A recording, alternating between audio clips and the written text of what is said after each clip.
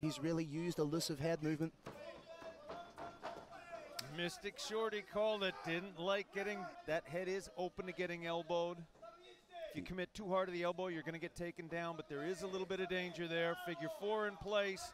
But this is grueling. Again, a very different style. This is a striker wrestler type of thing. And Isakov has him up and a big slam down. Issa Isakov adapted very, very well after that first round. Now he started to throw fakes. Now he started to transition from strikes to the takedowns and landing that big double leg takedown there and going to side mount, taking his back. Is he going to be able to keep that going in that third round? Is Grabinski tired, or is Grabinski